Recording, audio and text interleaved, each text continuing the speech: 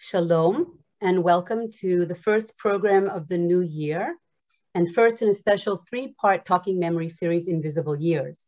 We are honored to have the Ambassador of the Kingdom of the Netherlands in Israel, His Excellency Hans Docter, with us today, and he will be opening this special program in a few minutes. My name is Medin Shachar, and I work at the Ghetto Fighters House as an educator and a guide. I want to welcome our global audience, as you can see in the chat box, from all over the world, literally from all over the world, including friends and colleagues from Holocaust museums, institutions, and centers, academics and students from universities, historians, and our many, many friends who attend our Talking Memory series. A special welcome to the survivors and their families that are with us today. We want to thank everyone for their support and interest in our programs. Today's program is in partnership with our friends in South Africa, the South African Holocaust and Genocide Foundation, and the Rosa Luxemburg Foundation. Shalom, good evening, goedenavond voor de deelnemers in Nederland. Shalom from Israel. I'm so happy to be with so many people from across the globe here tonight for this very special occasion that the Ghetto Fighters House Museum has organized. And it's a real honor that I am allowed to speak to you first. The book, The Invisible Years, is an amazing book. And I met the authors and we had a beautiful exchange about the book almost a year ago. And I'm really pleased it's being featured here today and that all of you can learn about it. It's really a book that everybody should read. Daphne Geismar and Sharon Strauss have done an incredible job in piecing together the memories of their family members and what they experienced during the Second World War, during the Holocaust in the Netherlands. My name is Hans Docter. I am the ambassador of the Kingdom of the Netherlands, and I'm really honored that I can open this first in a three-part series of lectures. And the series is called Talking Memory, and it will focus on the Netherlands during the German occupation. The Ghetto Fighters House Museum already has a very special connection with the Netherlands. There's, of course, the extensive and exclusive Holland section in the museum. But the museum also hosted the Dutch exhibition In Memoria about almost 19,000 Dutch children who were deported from the Netherlands. It is a moving exhibition with loving portraits about some of these children. During the war, about 28,000 Dutch Jews made the courageous decision to go into hiding, to be separated from their loved ones and to hide from society, mostly in difficult situations, social isolation, and with a change of identity. The family of Daphne and Sharon were among those who went into hiding. They had to rely on the goodwill of other people, sometimes on friends, sometimes on neighbors, but in most cases on total strangers, who, in danger of their own lives and that of their families, had the courage to save Jewish lives. I have the honor to briefly introduce some of the speakers today. Daphne Geismar and Sharon Strauss, nieces, will share with us their extraordinary family history. They found, separate from one another, hidden in Holocaust drawers in their family homes, a lot of material. Together, they started to reconstruct their family's history during these horrible times. They tell the story of their 8 family members, parents, grandparents, aunts, and uncles, in their own words, alongside photographs, letters, diaries, and artifacts. You will understand how they were slowly restricted from public life and discover how they survived in imminent danger, in attics, under floorboards, and in plain sight. Another speaker today is Professor Jan van Pelt. He is a distinguished scholar from the Netherlands on historical architecture and the historical facts of the Holocaust. He has actively combated Holocaust denial. He will elaborate on the distinct atmosphere that characterized the daily lives of Dutch Jews in the Dutch society in the decade before and during the German occupation. The Holocaust happened more than 75 years ago. As the first generation of survivors is exceedingly no longer with us, this is creating a void. We must look for other ways and means to keep remembering and learning from the Holocaust. It is our collective duty to make sure that the horrors of the Holocaust are never forgotten. To remind ourselves, to warn future generations of what is separation, discrimination, and racism and what it can lead to. Daphne and Sharon are stepping into this void with a moving testimony about their family. In Amsterdam, just 3 weeks ago, the National Holocaust Name Monument was opened to commemorate the more than 102,000 Dutch Jews, Roma, and Sinti that were deported and murdered.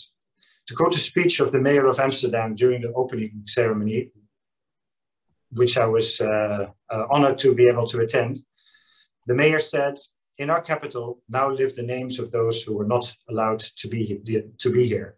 They will be here forever. As long as we remember, talk about them, read their names, and say Kaddish for them, they are still with us.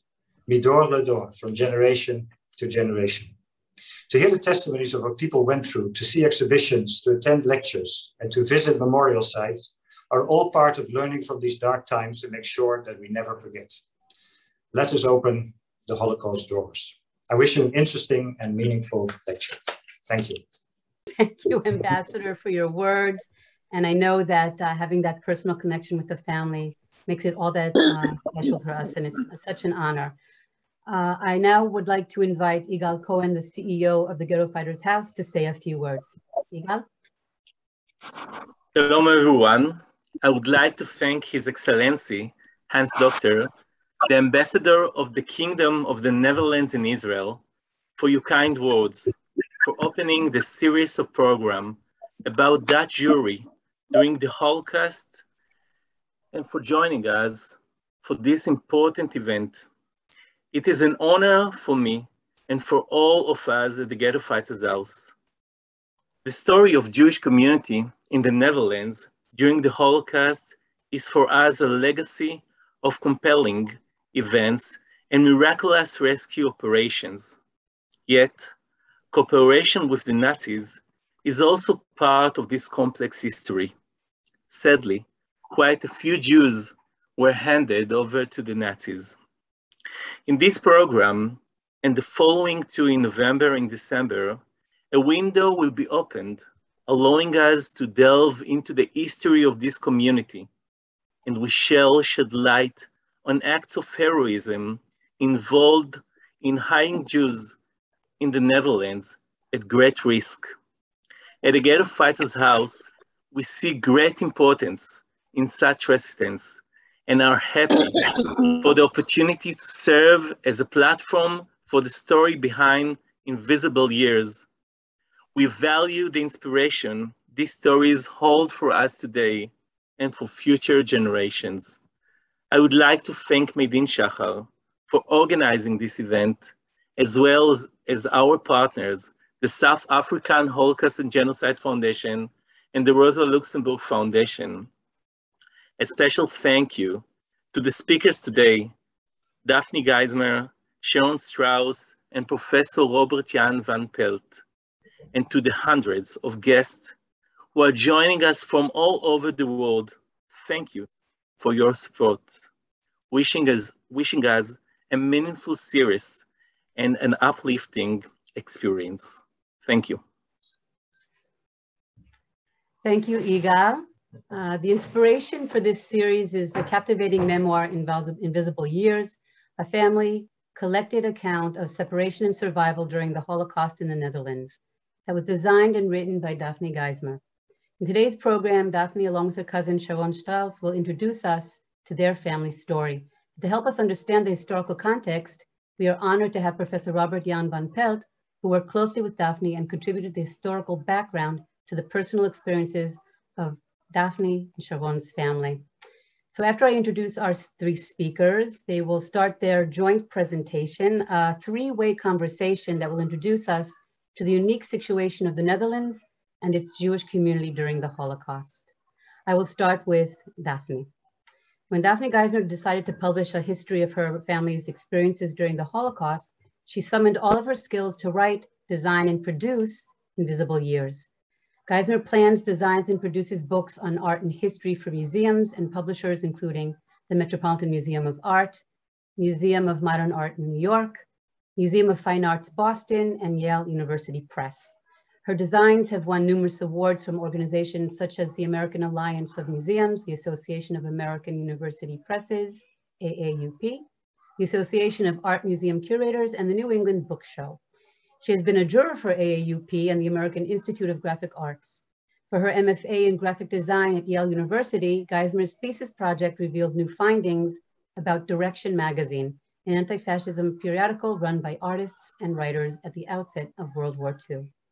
As an educator, Geismar developed and taught a photography and writing program for teenage mothers at Middlesex Hospital. She teaches book design at the University of Connecticut, and she has lectured and been a visiting critic in graphic design at a number of colleges and universities.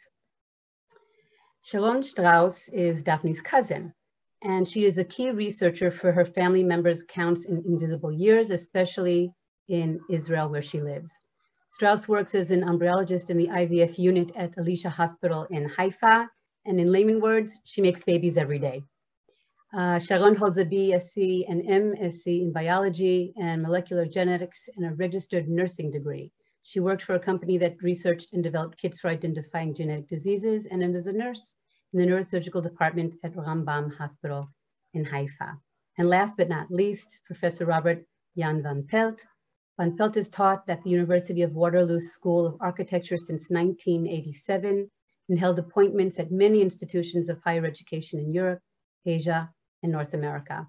At this time, he is guest professor at the University of Kassel, Germany. In Germany, he has published 12 books dealing with diverse topics, very diverse topics, such as the cosmic speculations on the Temple of Solomon, relativism in architectural history, the history of Auschwitz, the history of the Holocaust, Jewish refugees and Holocaust denial. At this time, he is completing a book on the history of the concentration camp barrack. His forensic work on the crematoria of Auschwitz generated the evidence room installation, shown first at the 2016 Venice Architecture Biennale. And Van Pelt is the chief curator of the international traveling exhibition, Auschwitz, Not Far Away, Not Long Ago, shown in Madrid, New York, and currently in Kansas City, Missouri. I want to thank you all for joining us today, and the floor is yours. Good evening, everyone. Thank you for joining us. Daphne and I are going to tell you about a journey that began in 2006, when we were invited to attend a gathering at a church in Rotterdam, where our grandparents hid in an attic for 2 years. Over the next 14 years, we discovered the stories of our parents and grandparents living under German occupation in the Netherlands. Our book, Invisible Years, is a kaleidoscope of family members speaking to one another, when in reality, they couldn't. Through their voices, we're transported into their worlds. As Medine just explained, Robert Jan provided historical context for the personal stories in our book, and I'm delighted and honored that he's with us today to provide this information live. Thank you very much for having me here. I am here actually in Berlin, only a kilometer or two from the Führer bunker. And because I arrived here in the apartment that I'd signed up for, was actually not available because a person a day before my arrival who was still staying there got COVID. So he's in quarantine, I'm somewhere else, and I really don't think that the connection is that great. So if I fall away, we can blame the Germans. I don't care, COVID, whoever. Any case, I have 5 minutes to draw a very, very broad picture of the situation that the Netherlands found itself in before the Second World War, which for the Netherlands started on the 10th of May, 1940. The Netherlands had remained neutral during the First World War, and so it also expected in the 1930s, when Nazi Germany started to become an aggressive power, which was keen to undo the results of the First World War, embodied in the Versailles Treaty, the Netherlands, or the government of the Netherlands and the population in general, thought that they would again remain neutral, as in the First World War. In fact, this naivete that existed in the Netherlands, which also led to the fact that the country didn't have any kind of alliance, military or political alliance with any other country, was a reflection of the fact that the Dutch in some way had missed the great modernization that had reshaped many other major countries in Europe in the 19th century.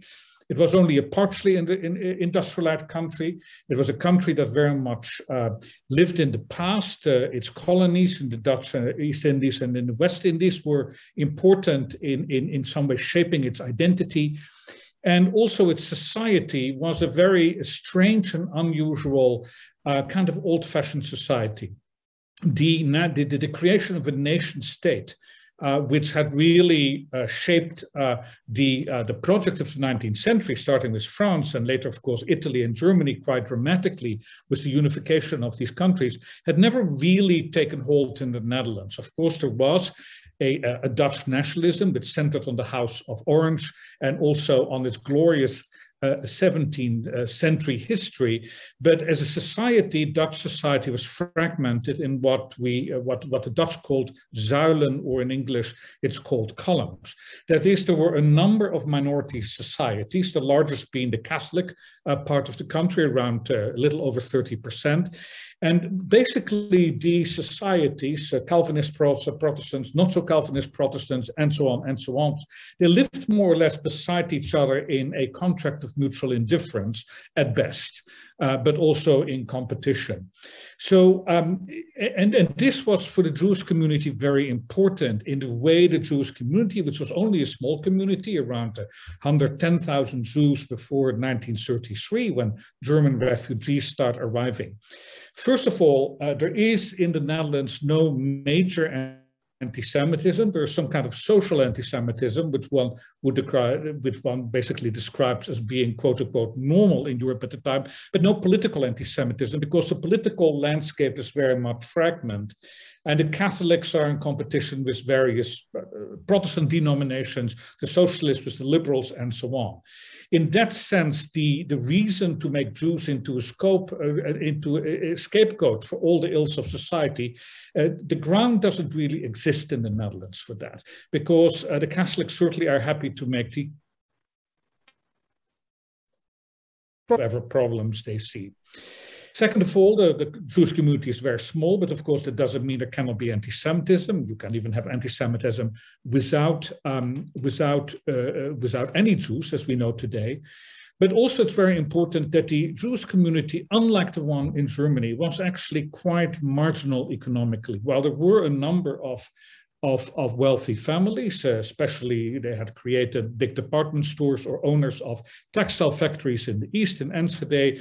And while there were Jewish professionals, the great majority of Jews were very poor. And this was very different in Germany, where Jews had very much basically taken advantage of the opening in the second half of the 19th century of society and had become very visible in society. In the Netherlands, this was not really the case. It was a provincial community. Also, the Jewish community was disconnected from the great movements in Judaism elsewhere in Europe, be it Zionism or other things.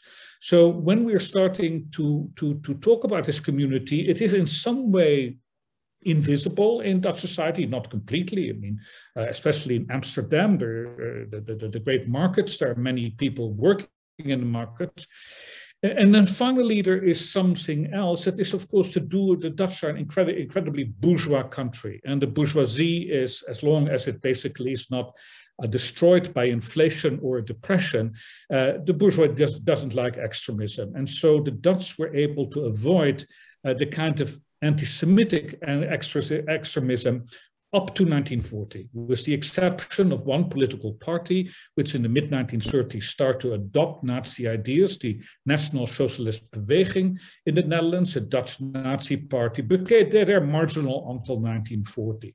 So by and all, by 1940, by the 9th of May 1940, one can say, with the exception of the debates that had started as a result of the arrival of German Jewish refugees, that there was no Jewish question, no Jewish problem in the Netherlands. Thank you.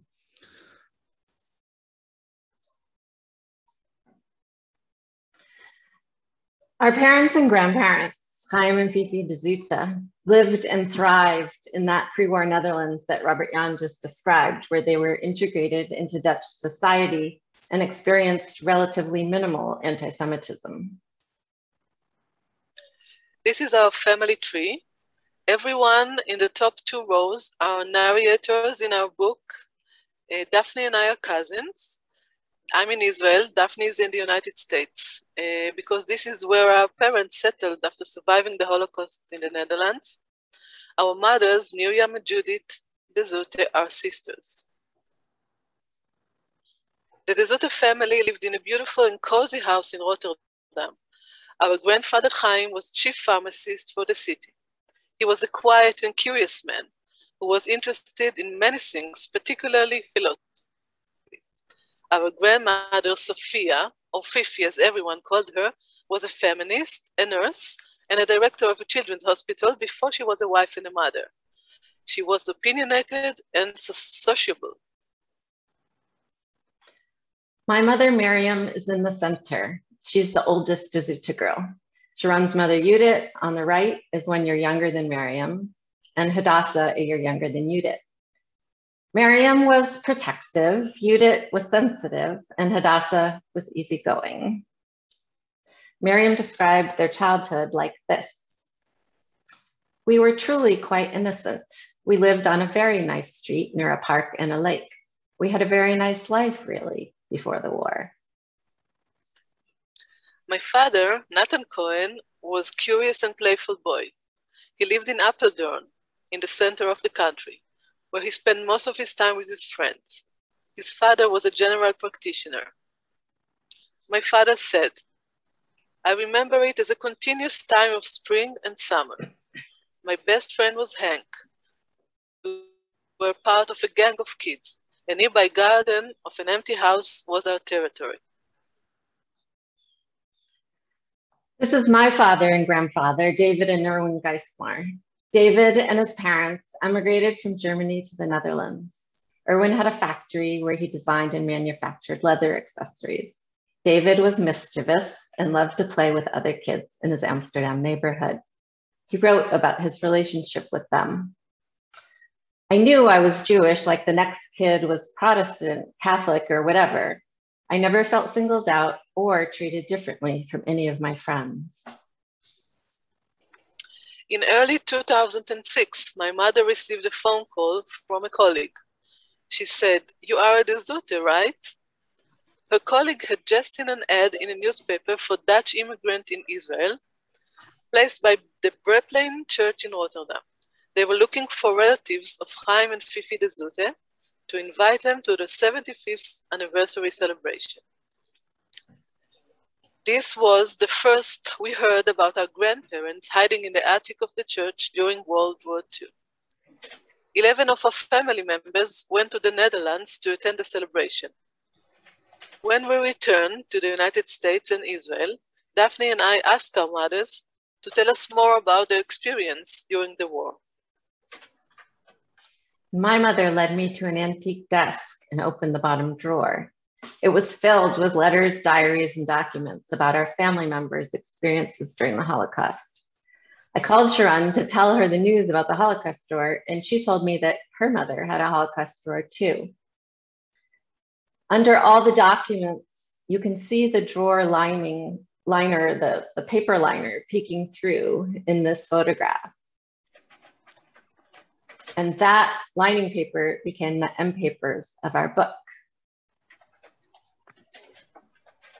In the Holocaust drawer, we found accounts from our grandparents, Chaim and Fifi, their 3 daughters, Miriam, Judith, and Hadassah, our fathers, Nathan and David, and Daphne's parental grandfather, Erwin.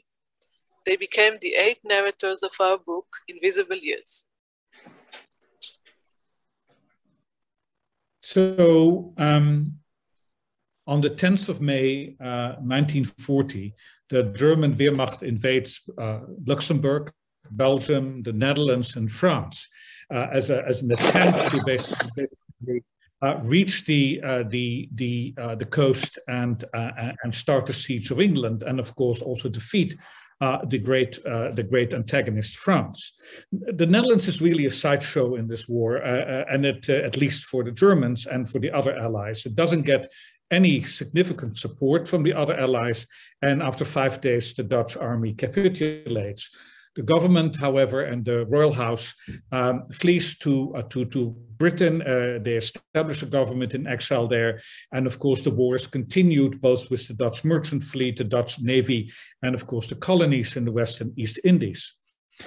The Germans establish an occupation regime that's led by an Austrian, Arthur Seyss-Inquart, who was the leader of the Dutch, the Austrian Nazi Party, and really the last chancellor of Austria, who officially handed the country over to Hitler after the Anschluss. And Seyss-Inquart was given the job by Hitler to Nazify the Netherlands and prepare the Netherlands for its annexation by the German Reich, a full annexation, so no permanent state of military occupation.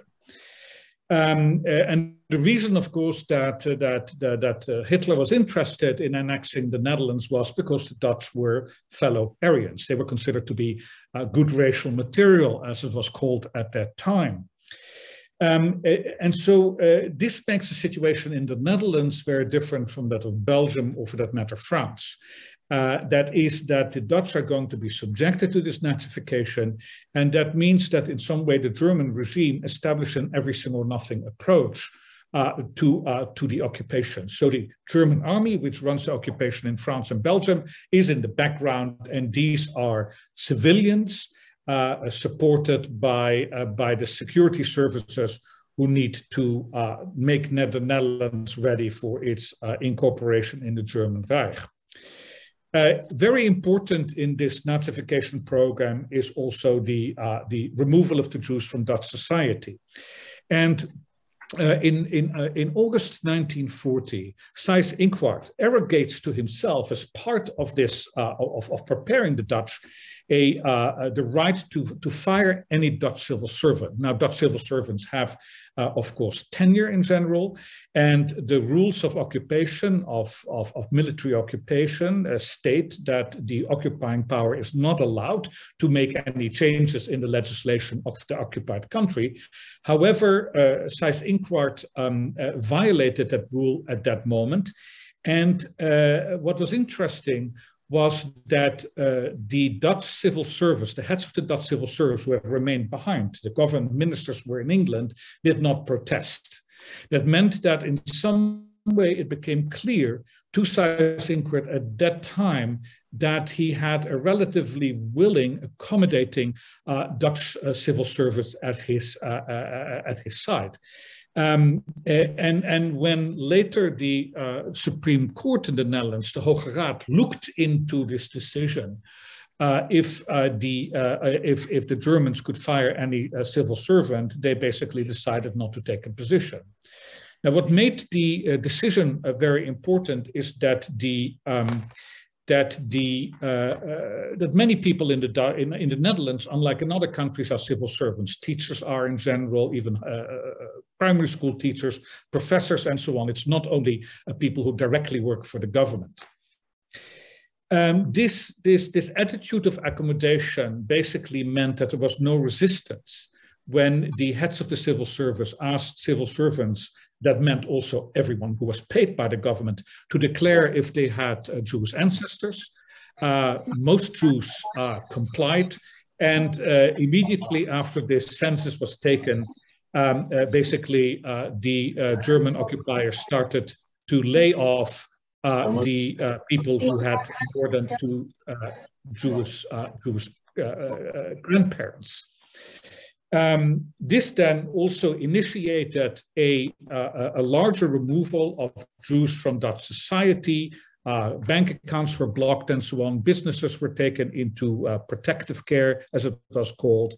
And from February 1941, the Germans forced the Amsterdam community to establish a Jewish council after riots had broken out in Amsterdam in the Jewish quarter. Now, the problem with the Jewish Council, and in some way the history of every Jewish council in occupied Europe is different, is that each of the members of the Jewish Council were absolutely upstanding people with an incredible record of charity before the war. David Cohen, the chairman, the co-chairman of the Jewish Council, had been central in trying to help German refugees who arrived in the Netherlands, and central in trying to get the Dutch government to be more welcoming.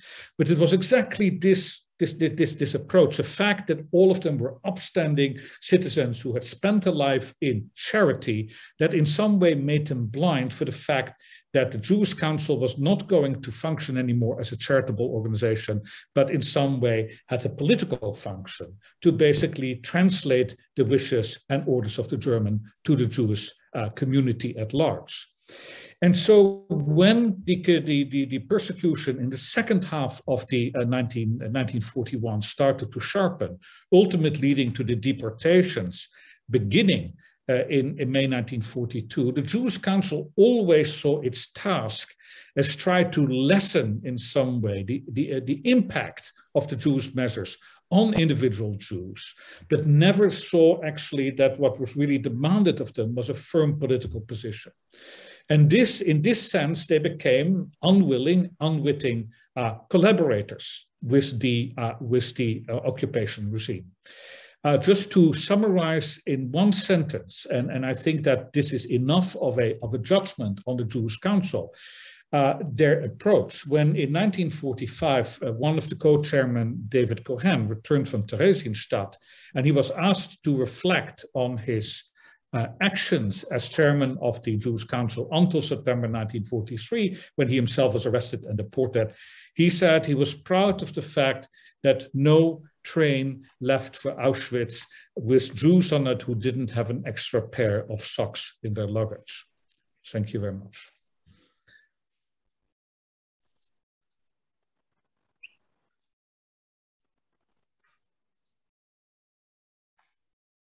This is the masthead of the first issue of the Jewish Weekly, which is a newspaper published by the Jewish Council that Robert Jan just told us about, specifically for the Jewish population.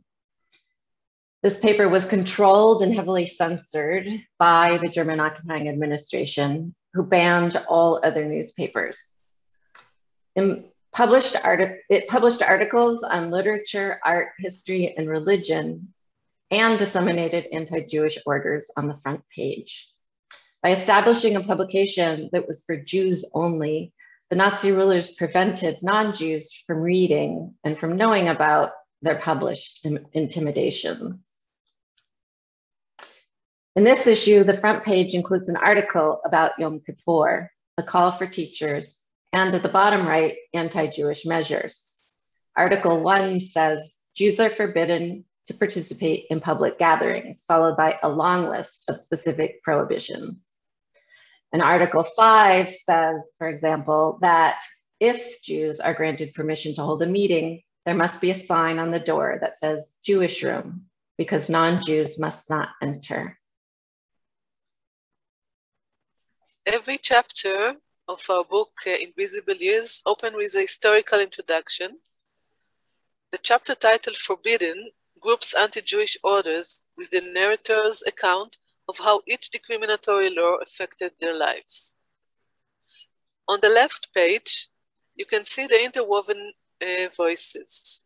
You can see Nathan, Judith, Miriam, Fifi, Erwin, and Chaim talking about how their lives changed when Jewish were fired from government jobs due to November 21st, 1940 decree.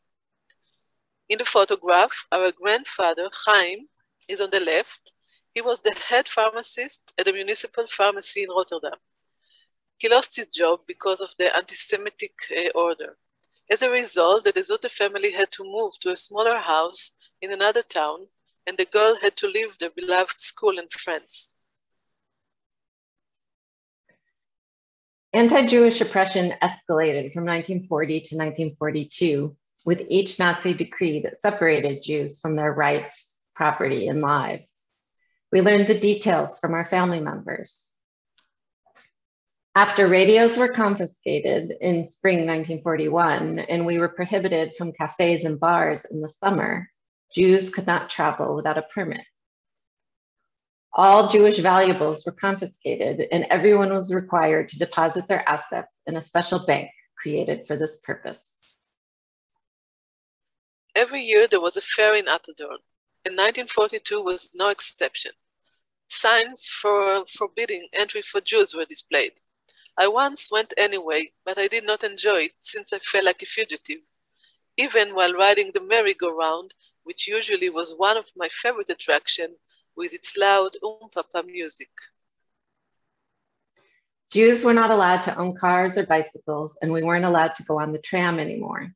My sisters and I left for school on our scooters for a tiring 1-hour trip each way. We wondered, why are we losing everything when we are no different from our friends who aren't Jewish? The multitude of decrees and range of deprivation is mind-blowing. In August 1941, just before the school year was to start, Jewish children were forbidden from attending public schools. This is a photograph of Miriam's class before the occupation. She's in the second row wearing the dark flower print dress. Chaim and Fifi made arrangements for the girls to go to an improvised school with Jewish teachers. Miriam's opinion about this? We were about to be murdered by the Nazis, and our parents were still worried about our education. In the spring of 1942, Jews were ordered to wear a Jewish star on their clothing. We found my mother Judith's star in her Holocaust drawer. My aunt and uncles told us how they felt about wearing the star.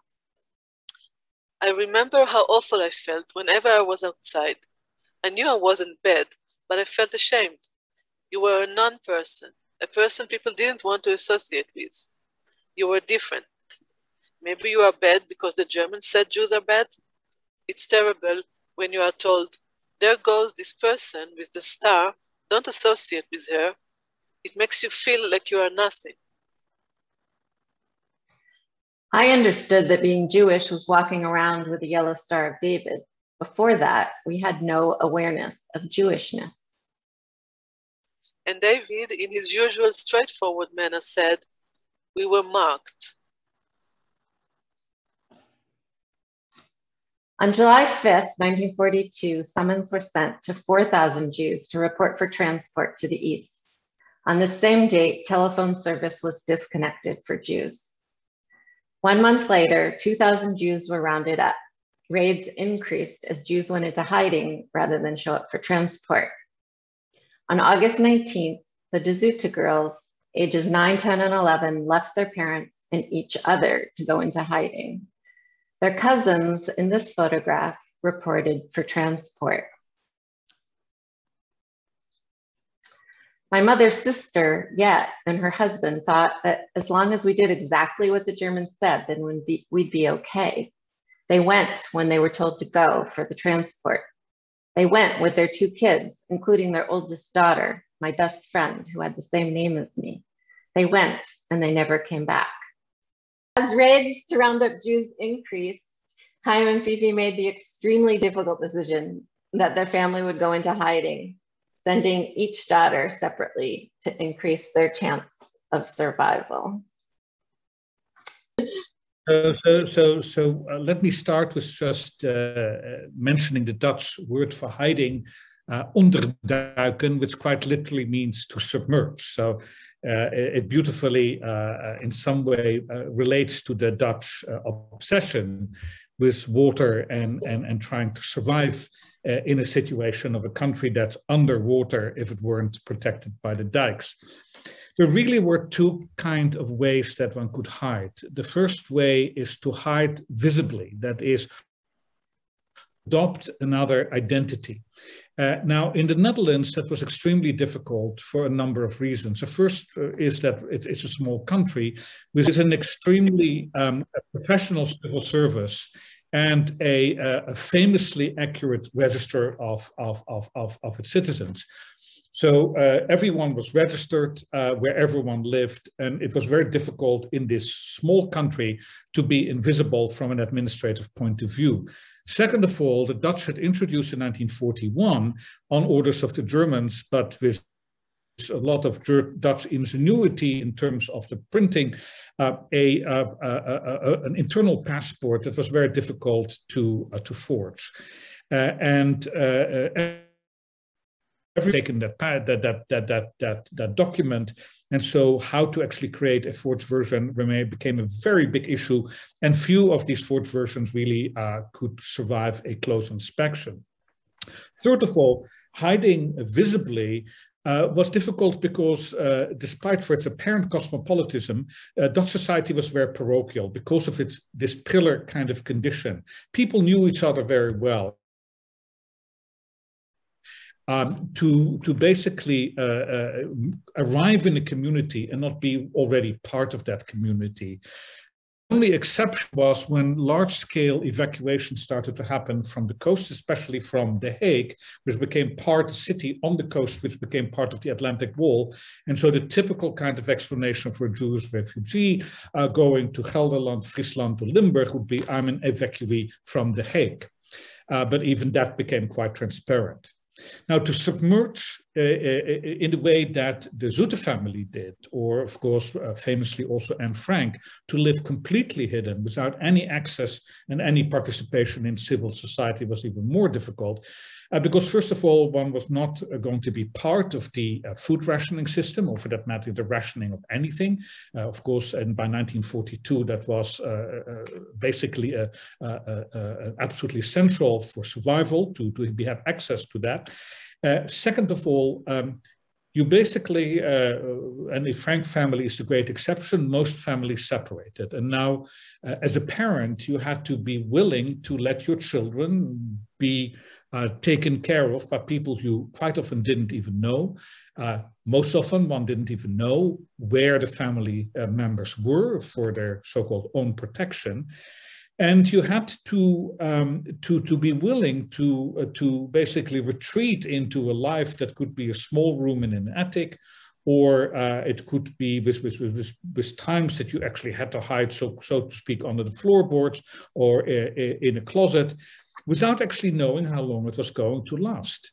Is this going to be a month? Is this going to be a year? Is it going to be 10 years? Or is this going to be forever?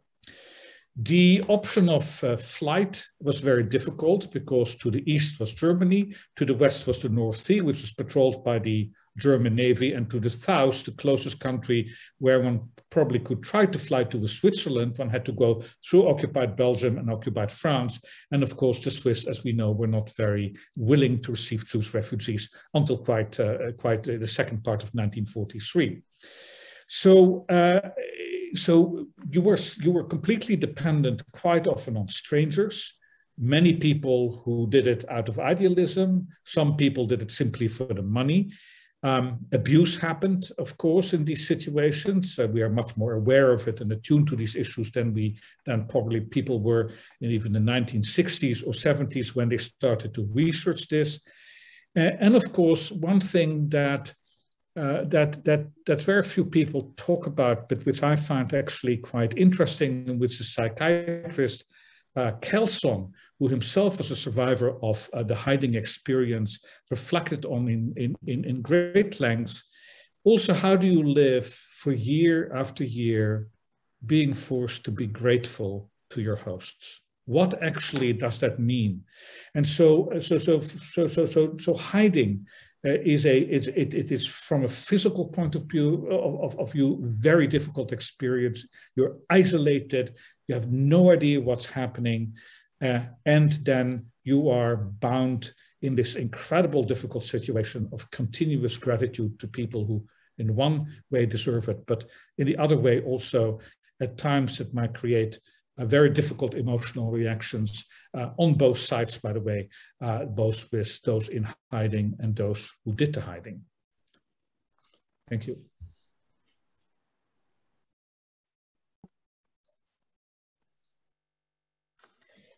Thank you. When the de Zoetes first separated to go into hiding in August 1942, 4 of the girls' cousins were murdered in Auschwitz that same month. Natan's family, the Cohens, went into hiding 5 months later in January 1943. By that time, 7 of Natan's aunts, uncles, and cousins had been murdered in Auschwitz. David's family, the Geismars, went into hiding in March 1943. That month, the aunt, uncle, and cousin who David spent summers with were murdered in Auschwitz. The American and British governments finally met in April 1943, but they avoided discussing the Nazis' intention to annihilate the Jews and didn't make plans to take more Jewish refugees. The chapter title, Invisible, opens with this map of the hiding addresses for 8 narrators, the names of those who protected them, and the date range of the narrator's stay. The map flips out to show the hiding places in the east. In total, the map shows 27 documented hiding addresses for 8 people. There was a lot of moving around in the first year of hiding. Then moving around became too dangerous and everyone isolated in long-term hiding addresses. When I first read through all of our family members' accounts, I realized that no one person had the complete story, but their collective accounts made it whole. I saw that the narrators offered multiple perspectives on a shared experience. So I cut up everyone's accounts, created content groupings, and then sequenced the groupings and excerpts within them to create a single narrative. This is the first draft. When I first read the interwoven voices, it was like my family members were talking to one another and to me. I finally understood how the genocide happened, how extreme racist policies turned society from normal to precarious, and how my family members felt when they lost their human rights and identity. And I put my head on the table to weep. The structure for the interwoven manuscript worked well for the first 4 chapters before Trapped, Forbidden, and Separated. For this next chapter, Invisible, I spent weeks trying to successfully weave the voices, but I couldn't make it work. I thought I was going to have to find a new structure for the book when I finally realized what seems obvious in hindsight. When the narrators are isolated from the world and one another, their voices have to be separate. You can see in the contents that each individual has a subsection within the invisible chapter to tell about their unique experience. When the narrators come out of hiding and are reunited in the chapter titled After, their voices are interwoven again. Miriam was the first to leave home. She was 11 years old. Her braids were cut and her name was changed to Manya. She was told not to cry because her departure had to look as normal as possible. Judith and Hadassah left home together. Shortly after, they were placed in separate homes. Judith wrote about the day they left. After arrangements were made, our parents told Hadassah and me, go to Uncle Kes, but before you reach his house, make a stop under one of the bridges on the way and take off your jacket with the Jewish star and leave it there. Once you reach his house, he will take care of everything. Under the bridge, on our way to Kes Hos, I took off my jacket and put it in a bag I had with me and really forgot about it. At that moment, I didn't realize the danger of keeping the star. After Chaim and Fifi knew the girls were settled in their initial hiding addresses, they left for their first temporary address. Our grandparents changed hiding places 8 times in 8 months. On April 23rd, 1943, they were once again in desperate need of a hiding place. Chaim wrote about this day in a letter to Yad Vashem. On this day, every Jew had to disappear or present themselves voluntarily at the concentration camp of Vught. And Fifi wrote in her diary, today is the last day that the Germans are tolerating Jews in the Netherlands. Does everyone have to go to Vught? My husband and I won't go. April 23, 1943 was the day Chaim and Fifi first met Reverend Brillenburg-Worth and his wife Gerda. When the Reverend asked his sexton to prepare a hiding place in the attic of the Breplain church, the sexton told him that he has already been hiding a Jewish family there for a year. They agreed to prepare a second attic for Chaim and Fifi.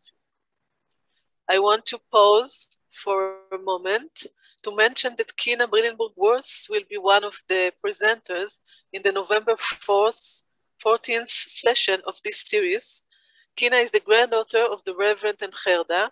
She will retrace the stories from the perspective of the protectors. Initially, the pastor wife takes care of us, but she has to cross a small courtyard. This works just fine until she realizes that the neighbors are spying on her. The sexton wife can reach us from the inside, so she brought us food every day until the very end. And if you were down in the dump, she climbed into our hiding place, she called it the hole, and helped you surface again. After hiding in the attic behind the organ for almost 2 years, and shortly before liberation, there was a Nazi raid on the Breitling Church. Our grandfather Chaim wrote about the terrifying event and included this drawing of their hiding place.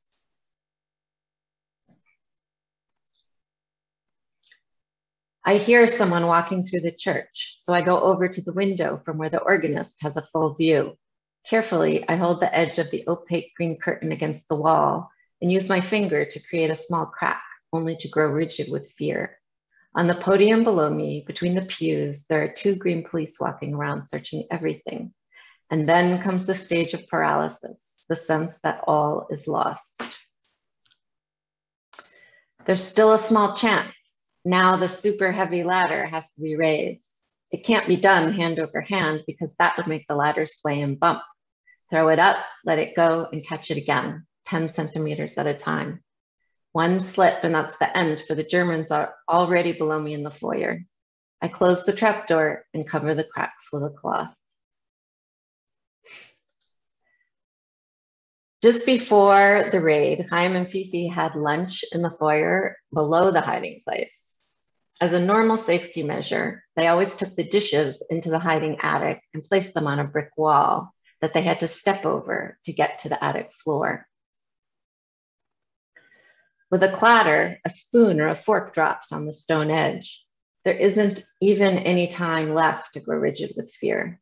I hear many boots in the square. The entire church must be surrounded. Footsteps approach, a soft call. Just open up. It's the sexton's wife. I turn on the light and see a spoon right on the edge of the stone wall, just a few more millimeters, and it would have clattered to the floor of our hiding place, which is the thin attic ceiling of the hollow sounding foyer to which the Germans were so close. Our aunt, Hadassah, changed hiding places 6 times. When there were family difficulties at hiding place number 2, a friend of the Brandenburg Wars, Rick Deckers, took Hadassah into her home. Rick, a nurse and a resistant worker, became a link between Chaim and Fifi and their daughters. Once, Tante Rick picked me up and brought me to visit the Brandenburg Wars family. Mrs. Brandenburg Wars told her daughters to take me outside to the back garden to show me the chicken and rabbits. I never knew till the end of the war that while I was in the yard looking at the chickens, my father and mother were watching me through a little window in the church tower. On the one hand, this must have been very special to them to see that I was a healthy, cheerful child who was well taken care of. On the other hand, so sad, because under no circumstances could I know they were there hiding in the church, so they could not just come out and hug me. My mother, Miriam, wrote about the day she had to move to her 3rd and final hiding place. When Miriam arrived, there were 3 other Jewish children already hiding there. Every host of a person in hiding was different. Some did it mainly because of the goodness of their heart, some for religious reasons, some for money, and maybe some for more sinister reasons. I was scared and wondered what kind of house and people I would be moved to. In January 1943, on a windy and very cold day, a young woman from the underground came for me. I said goodbye for the 3rd time, sad and fearful. Miriam wrote this note to her parents shortly after arriving at her new hiding place. In the note, she reassures her parents that she received a letter from Judith, that she has enough to eat, and she describes her cozy bedroom. But that quickly changed. For a short while, we slept in regular beds in different rooms. Then the Germans started to unexpectedly search homes for hidden weapons, hidden Jews, and hidden pilots. It became too dangerous at night. The four of us had to sleep under the kitchen floor because you couldn't get to a hiding place fast enough. Every night at 7 for the remaining years of the war, more than 2 years, we said goodnight, and the four of us went down into our little night prison. For the first year, Judith hid with 3 older women.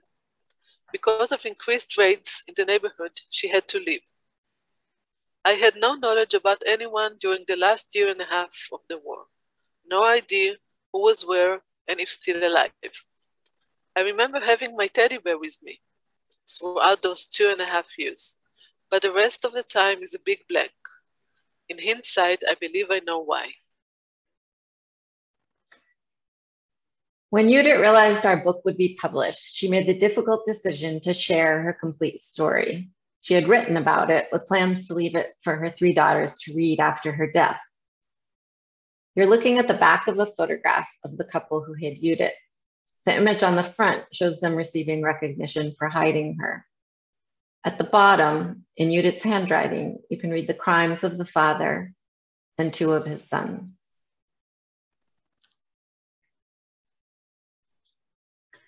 The last family I was hiding with was where it happened.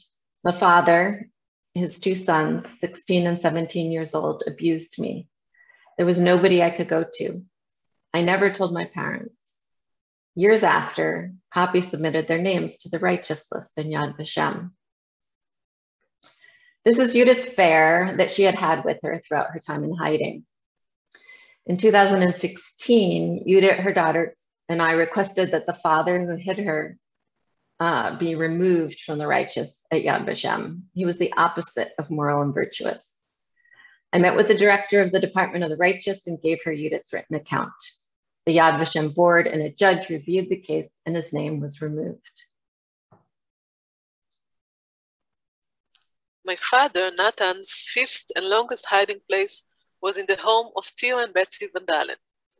He was 12 years old when he started hiding there together with his parents and sisters. Theo had false paper for us, and we had to learn to be Hans and Hanny Westerhuis. We waited in the 3rd-class waiting room, crowded with strangers, many of them German soldiers, but nobody took notice of us. We traveled to Ghent, a very small farming village in the rural area between the Waal and the Rhine River. Theo was a Dutch policeman who enacted brave and sometimes humorous plots to sabotage the German war effort. His effort included helping others who were hiding Jews by stealing food stamps and warning them of impending searches.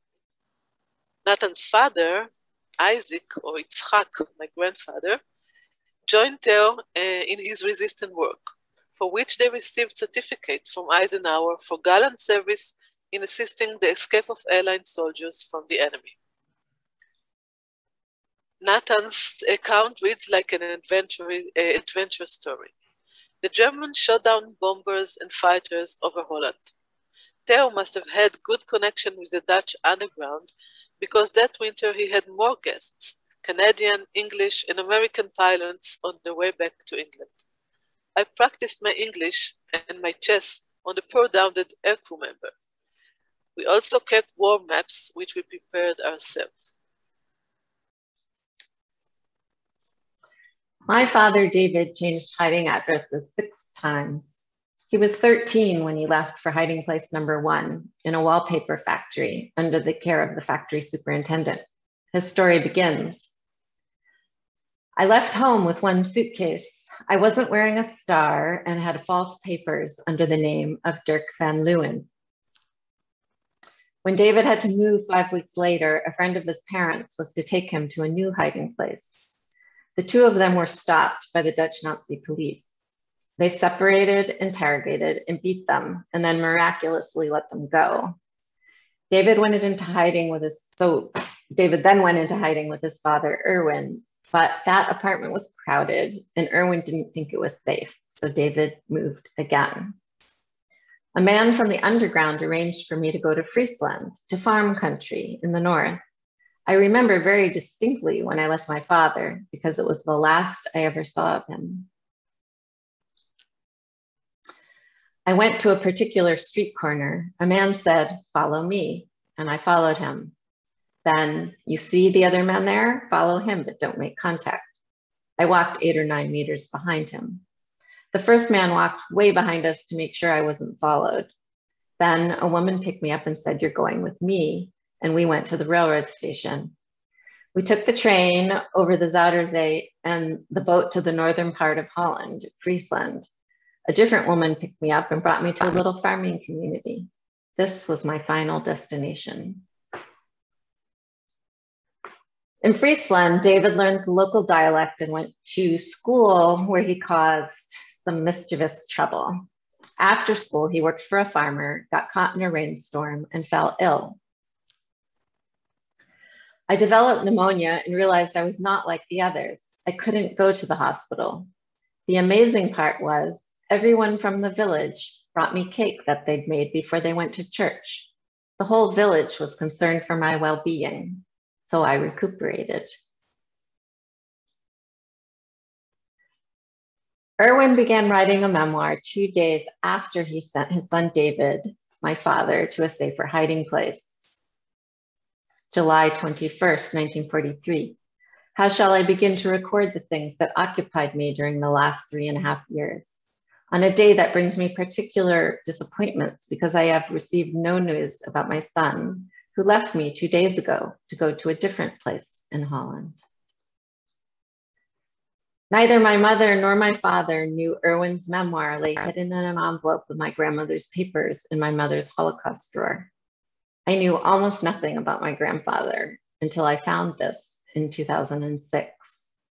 The beginning of his memoir continues. Why do I begin just today?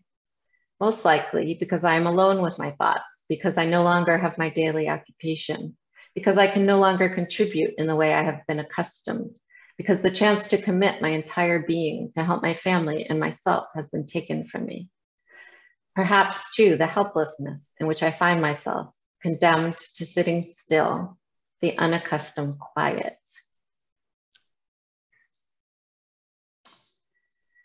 This index card shows that Erwin worked for the Jewish Council and that he was exempt from deportation because of this work. Exemptions were only temporary, and Erwin went into hiding in July 1943. The handwritten O at the top left above the name Geismar stands for the Dutch word that Robert Jan told us about, onderduiker, a person in hiding. Erwin was caught in hiding and arrived in the Westerbork transit camp on September 23rd, 1943. This date is written in black at the top right.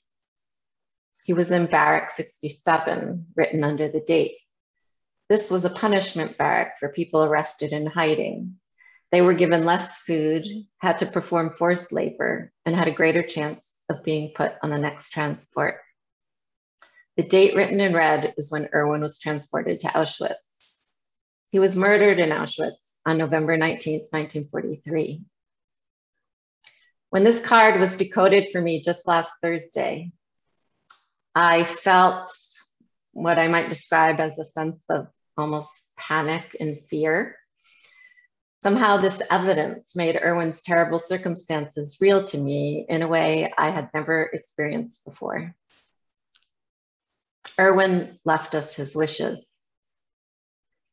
In the end, I hope that my lines will be read by people who will see how we struggled under terrible circumstances, and that the reader will want to take up this struggle that we have fought and experienced from the front lines for the construction of a worthwhile, humane society. Jews who were alive in the south of the Netherlands, south of the great rivers, as it's called, in the provinces of Limburg and Brabant and Zeeland, some of Zeeland, saw liberation already in the fall of 1944. One of them, my great-grandfather, who was hiding in actually the town of Vught, not in the camp, but right in the village of it. But for other Jews in hiding, liberation only came on the 5th of May, 1945. In early 1941, the Germans had held a census of all the Jews.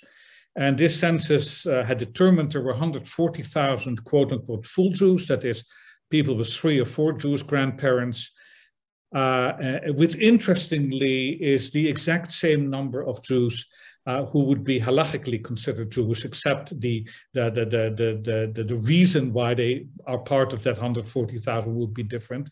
14,500 half Jews and 6,000 quarter Jews. Now, the full Jews were clearly targeted by the Germans, and half Jews could be targeted or not, depended a little bit on their situation. From a demographic point of view, it is customary to look at the targeted group of Jews as being around 155,000 in the early spring of 1941. Of those, 105,000 Jews lost their lives. That is around 75% of the full Jews and around 2% of the half Jews. Now, if we look at this, we basically end up with 50,000 survivors. And then the question is, where did they survive? How did they survive? Of the 50,000, 14,000 survived because they were half Jews. Then around 2,000 survived as refugees in Switzerland, and also were able to get out through Spain, and very few to England. 5,500 returned from the camps. There's 1/10 of that group. Around 8,000 survived because they were in mixed marriages and their partner didn't divorce them. 1,000 survived in Westerbork. 3,000 survived because their Jewish status had not yet been cleared. That was investigations went on throughout the war by one particular lawyer, a German lawyer called Hans Kallmeier, and 15,000 survived in hiding. So a little less than 1/3 of the Jews who in some way returned to the Netherlands in 1945 or who were still there, who we count as survivors, survived in hiding. Another statistic, of the Jews who were murdered in the Holocaust, 99% were murdered outside of the Netherlands. In fact, the largest group of deaths of Jews in the Netherlands, violent deaths, were actually by suicide. So in that sense, the attitude of the Jewish Council, of the members of the Jewish Council after the war, that in fact they had done the best they could, and this was in fact the best that could be done, can be somewhat understood because they were looking at the conditions always within the boundaries of the Netherlands. In some way, what happened in Sobibor, Auschwitz, Bergen-Belsen, and Theresienstadt, the major destinations of Jews from the Netherlands, was outside of their view. Now, the fatality of Jews is 68% if you take the figure of 155,000, or 73% if you look at 140,000. The average Jewish, for the fatality in Europe in general, is 63%, but as you might know, in France and Belgium, who would in some way offer comparative situations, it was around 1/3 or even less compared to the Netherlands. And of course, in Denmark, it was the situation was radically different. And so historians, especially historians of what we now call the Holocaust, have since the 1960s trying to answer this question: why actually is the fatality of Jews in the Second World War in the Netherlands, why does it start approaching numbers that are more common in Eastern Europe? And they always quote a remark that Eichmann made after the war when he was on trial in Jerusalem, when he said, there in the Netherlands, the transports ran so smoothly, it was a joy to watch them. So Eichmann himself in some way said this was a great success story for him. So there are many different reasons are brought to bear on this, this really awful record of the Netherlands in the Holocaust. The country in the West that had no anti-Semitism, no political anti-Semitism before the war, But some claim that this is exactly that the lack of kind of political anti-Semitism that made in some way the Jews naive when they faced the Germans. That they didn't realize that the situation had changed dramatically, and that also the kind of patterns of adjustment and accommodation that existed before the war did not work anymore. Another argument which has been brought forward is the very efficiency of the Jewish Council. As long as you were registered with the Jewish Council, it means as long as you didn't go into hiding, because the Jewish Council didn't support Jews in hiding, you could survive in the Netherlands as a Jew. Even when you lost your job, you lost your capital, you lost your homes, whatever like that, the Jewish Council would take care of you. And the Jewish Council, there are actually movies made of the activities of the Jewish Council, and you see warehouses full of stuff to be given to the members of the community. So it is in some way also the very efficiency of the Jewish Council in taking care of Jews while they were in the Netherlands that in some way made people trust the Jewish Council when they ought not to be trusted. Then another argument that has been brought forward is the pillar structure of Dutch society. I use the term coined by the English philosopher Norman Giras, the contract of mutual indifference. That when Holocaust historians and philosophers and survivors talk about indifference as what made the Holocaust possible, the Dutch society was based on indifference. There was very little intergroup loyalty between the pillars. Then the Calvinist virtue of obedience to authority, which certainly existed in the Calvinist churches, but the paradox is that, of course, also the Calvinist churches, and especially the ultra-Orthodox Calvinist churches, were also centers of resistance against the Germans. But probably a very important other thing was that there was no collaborating government in the Netherlands. In France, we had the Vichy regime, and the Vichy regime can be blamed for so much that happened in France during the Holocaust. But the Vichy regime ultimately, at the expense of refugees who's in France, was willing to spend some political capital in its negotiations with the Germans to save Jews who were French citizens.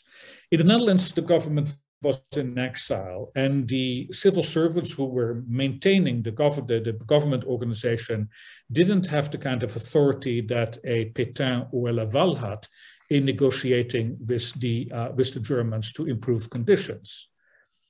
And then ultimately two other things. I commitment of Seyss-Inquart to deliver Holland as a fully Nazified country to Hitler for the incorporation in the Greater German Reich, and the size of the security services, these things, and the German police forces in the Netherlands, which in some way created the condition together that made it for Jews very difficult to survive the Holocaust. But of course, this is all hindsight, and of very little use, of course, to those who faced this ordeal, like the Docter and Geismar families. Thank you.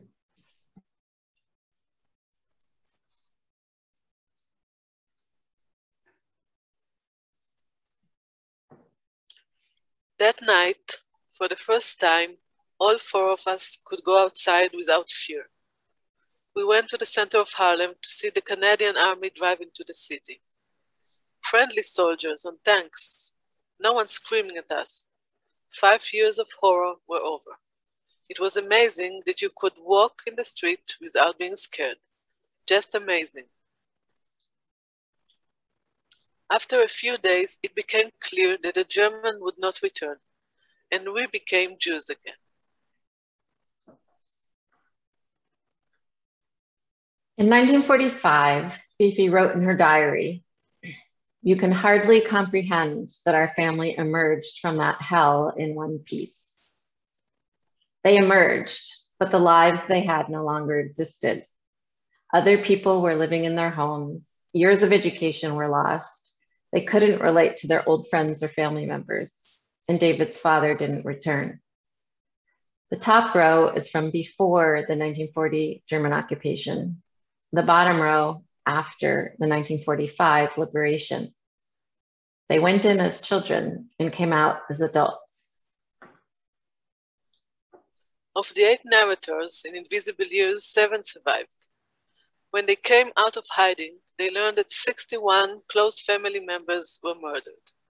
Their mothers, fathers, sisters, brothers, grandfathers, aunts, uncles, and cousins. This list remembers them.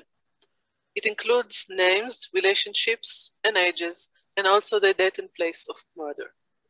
Most were murdered in Sobibor and Auschwitz. The youngest was 6 years old, the oldest 72. This is how our mothers were able to continue. We were not supposed to talk about it. There was no way you could possibly think about it and build a normal life. So you had to just forget. The 3 of us sisters never talked about our experiences. It was over and it was time to start a new life.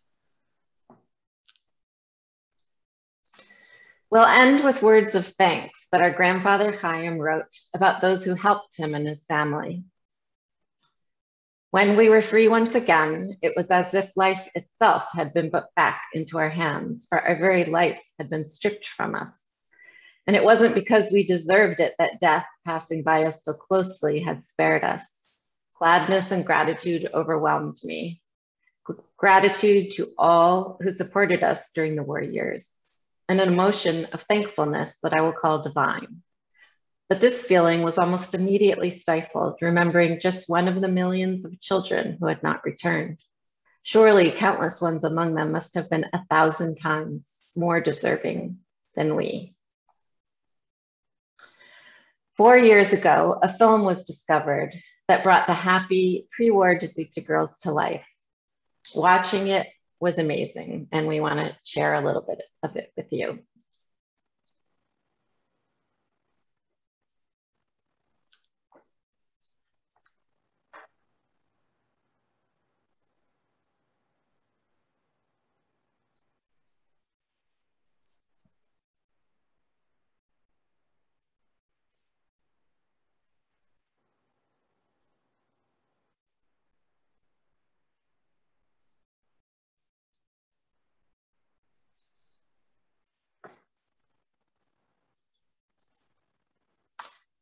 Thank you so much. And I just, before we move on to questions, I just want to thank Robert Jan for doing this with Sharon and I, to have his knowledge of the history, supporting these personal stories is really incredible. To Maydeen for working with us for months to put this together, for the ambassador, for the beautiful introduction, and to Yigal and the Ghetto Fighters for hosting this series. So thank you. Thank you very much.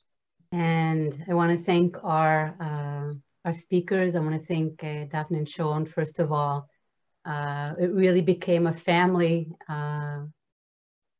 joint program creating this series, and I want to thank you for that. And of course, Robert Jan, for your insight. And you can see in the chat box that many people are so thankful for having the historical insets put in. And really, this is the way the book is written. So for me, it was almost like going through the book again. There's always the personal story of the family with little excerpts. So you can say, well, go to page this and that and get the historical background to everything. So I think many people appreciated that as well. Of course, I want to thank again the ambassador, His Excellency Hans Docter, for being here and giving us this incredible opening remarks, and of course Yigal as well. We do have a few questions, and actually there was a survivor in the audience. I also want to acknowledge that Hadassah's mother is here with us, Yudit, of the 3 sisters, and you saw her in the film just now and you heard her story. So we just want to say shalom, coming to us from Israel. There she is. Say hi. Shalom. Hi. Shalom. Shalom.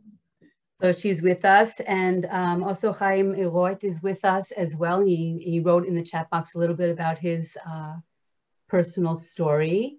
And the questions actually, one of the questions, and I think Sharon started to give an answer when the sisters were talking about, we have to go on with life and not talk about, why do you think that your mothers didn't want to share the story with you, at least until the commemoration? Why do you think that they kept silent all those years and kept the drawers a secret from their daughters, from their family? So that's the first question, the big question. You want to take that, Sharon? Yes. I think it has a few levels. I think they wanted us to have normal life. And I think they thought all these stories will prevent it. Also, I think, which is strange to hear, but they thought it's not interesting.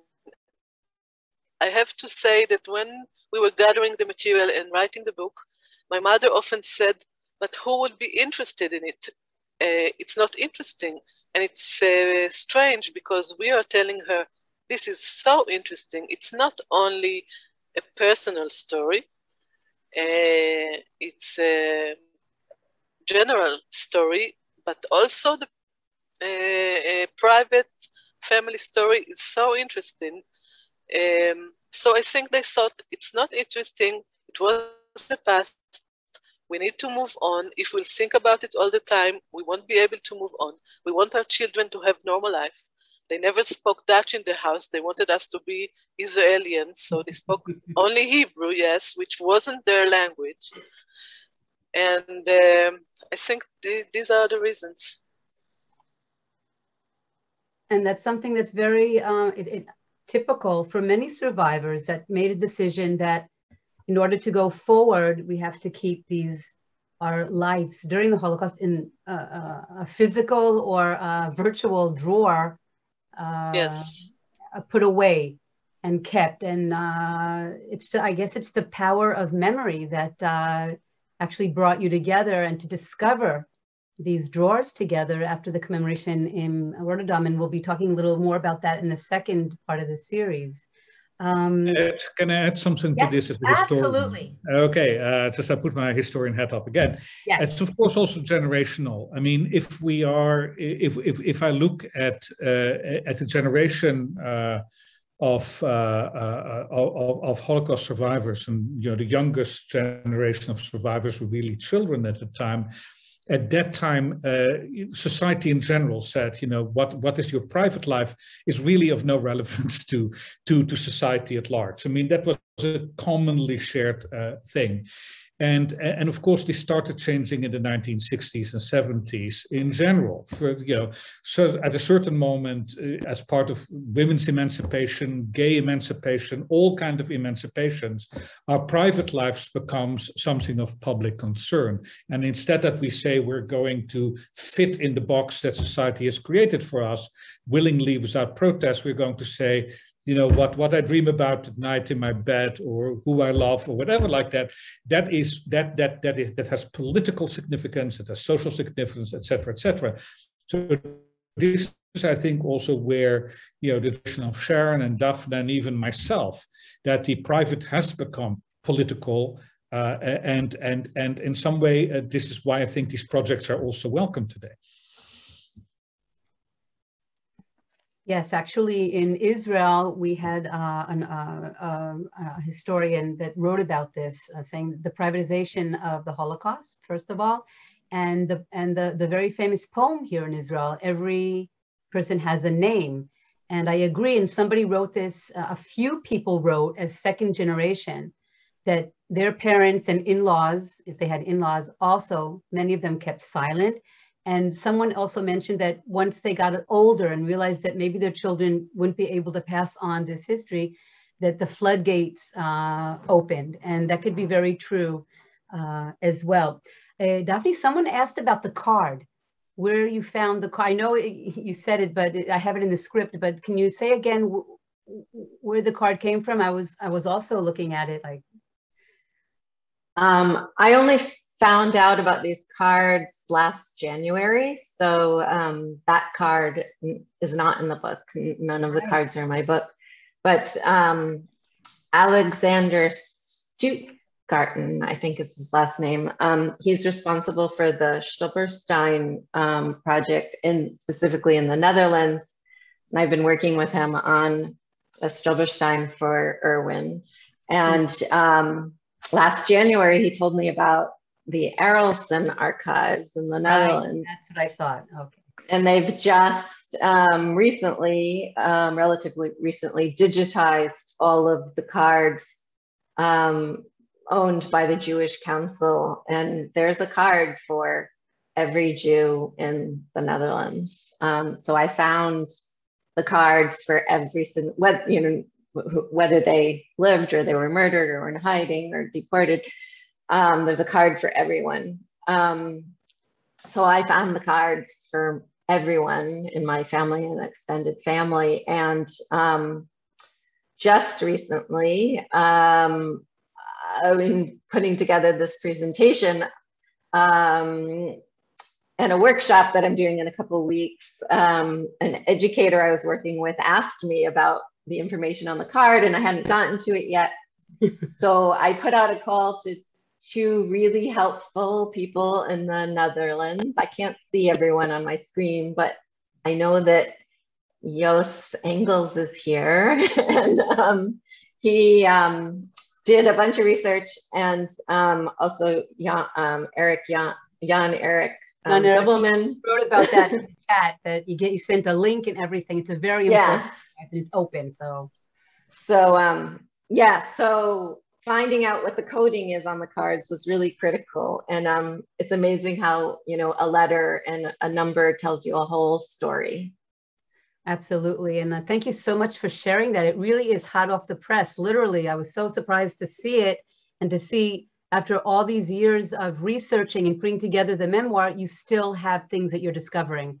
It really is a never-ending journey, and I can hardly wait for the next two sessions in our series. Can I add something?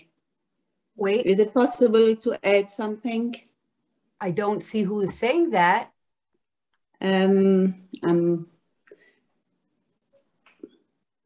I've been listening to it, and I'm on it. Don't know. I'm on the video. Oh, it's Sarah. I see Sarah Cohen. Is that correct? who? Yes, correct. Correct. I just wanted to say that maybe one element of not wanting to talk about it was the pervasive atmosphere in Israel. I think till the Eichmann judgment trial, that the Jews were brought to slaughter like sheep, and a lot of Holocaust survivors felt ashamed to talk about it, and so there was a kind of conspiracy of silence, which opened up, I think, after the trial of Eichmann. But that's something that was very strong in the early years. That's also true. That's the history of the Holocaust in Israel. Very true. Sarah, thank you so much for sharing that with us. Madine, yes. This is Rodi Glass, and I'm a survivor from Westerbork, the Netherlands. And I wrote in the chat box that I just returned last week because I was also at the unveiling of the National Monument in Amsterdam. There were only 300 people, and COVID or no COVID, I was invited and I wasn't gonna miss it. And this is a place that everybody who had family in the Netherlands should visit, because these people are dust on the grounds of Poland, and they had no matzevot, they had no graves, they have no anything. This is a place where people can go and look up there, and there are people of 102,000 names of Jews and Roma Sinti are on this wall. And the monument was designed by Daniel Liebeskind, who was a genius. And it's a fabulous place, and it's very emotional for me because my family is there. I live near Chicago at this time, but I am Dutch born, and I'm from Amsterdam. And I heard what the professor said, and I don't agree with I mean, there should be things that should be added to that, but that's not possible. But this monument, it took 15 years because of the Dutch citizens, again, were so much against it. You know, they weren't against it because of the trees. It was a matter of anti-Semitism. And but after 15 years, Jacques Christopher, who was the head of the Auschwitz Committee, got it going. And there's a film of how he went through the courts and through the Supreme Court in the Netherlands and everything to get this done. And all the people that were murdered in Holland, of course, 80,000 of them lived in Amsterdam, but in the whole of the Netherlands are mentioned there. And if they're not, you can still add them because there is part of a wall that is blank for people they might have missed. You know, you can adopt it you can pay money, but they will do it for nothing. And it's the most beautiful, beautiful monument. And I think it's the only monument in anywhere that has all the names of the country's murdered victims on it. And we want to thank you very much for your statement. I want to continue on. There was one more thing that we have to cover because a few people asked what happened to Hadassah. 2 people actually were asking what happened to the youngest daughter. What happened to Hadassah? So maybe we'll end with one more piece of information. Actually, we didn't tell what happened to anyone. The book has a chapter that calls After, and you can see what happened, yes?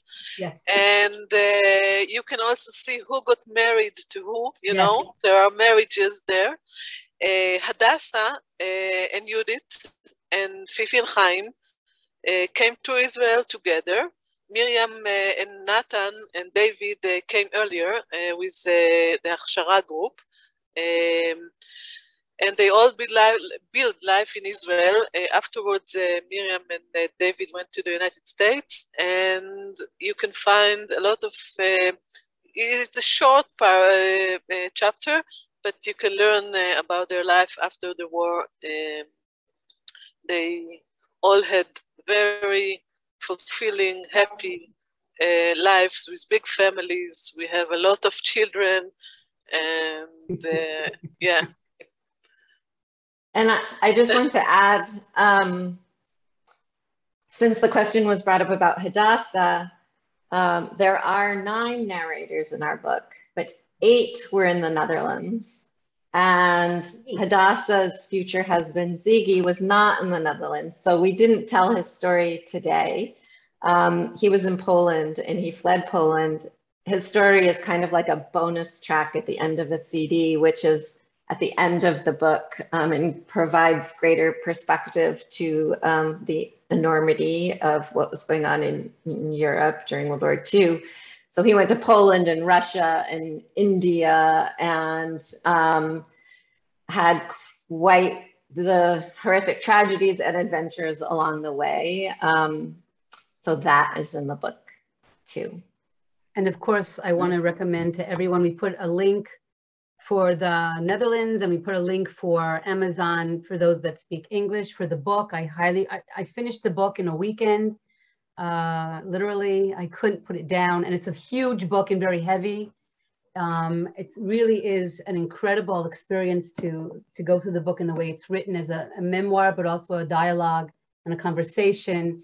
It's also what we call like a table book, a coffee book that you put on the table so that people can just look through it. It's an incredible experience. And of course, we're going to continue our exploration of this amazing family story in our next 2 sessions. And I want to thank again, everyone. First of all, our speakers, the ambassador. I want to thank all the people that came to listen today. And I want to thank you for your questions and for the comments. And with that, I want to say shalom. It's good evening or good night here in Israel. And it's good afternoon in the States and probably good morning somewhere. And we'll see you next month.